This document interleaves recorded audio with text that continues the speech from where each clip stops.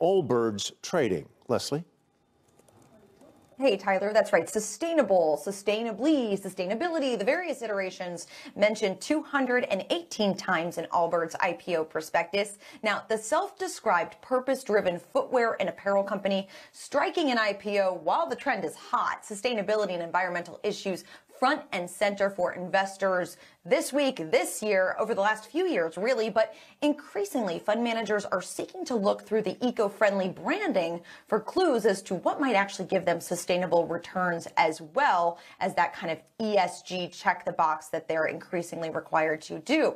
Now, an example of this confusion is when Allbirds disclosed its first S1, calling itself the first, quote, sustainable public equity offering. Essentially, this meant that as a public company, Allbirds would hold itself to rigorous ESG standards, from reducing emissions to employee diversity. The company informed investors that its so-called SPO could cost them more, according to the FT. Now, after a brief pause in the process, Allbirds walked back some of those claims, changing the nomenclature, the terminology, to be a sustainability principles and objectives framework, still keeping that SPO acronym, though.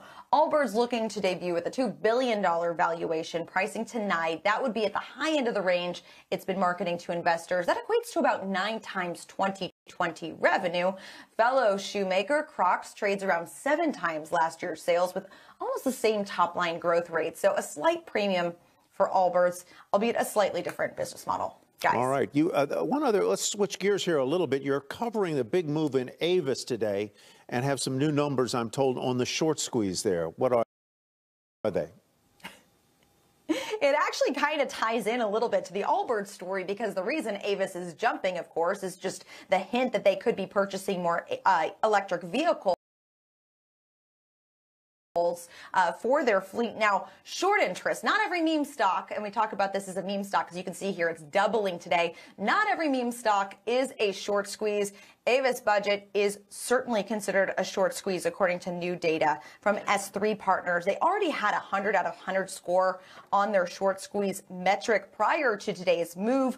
Today's move, however, is really hitting short sellers hard with $4.29 billion in mark-to-market losses just today alone. The year-to-date mark-to-market on paper losses is up to about $6 billion for those brave enough to short this stock, guys. Yeah, can blow up some funds if they're not careful. Yeah, absolutely. Thank you, Leslie. Leslie Picker. Yeah.